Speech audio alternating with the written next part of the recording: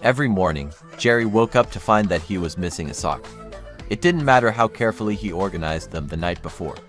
One sock always vanished into thin air by morning. Frustrated and baffled, Jerry decided to investigate. He set up a hidden camera in his room, determined to catch the sock thief in the act.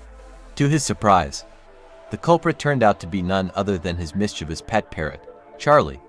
The camera revealed Charlie's stealthy technique of grabbing a sock with his beak and flying away to hide it in various corners of the house. Jerry couldn't help but laugh at his feathered friends' sock-stealing antics, and from that day forward,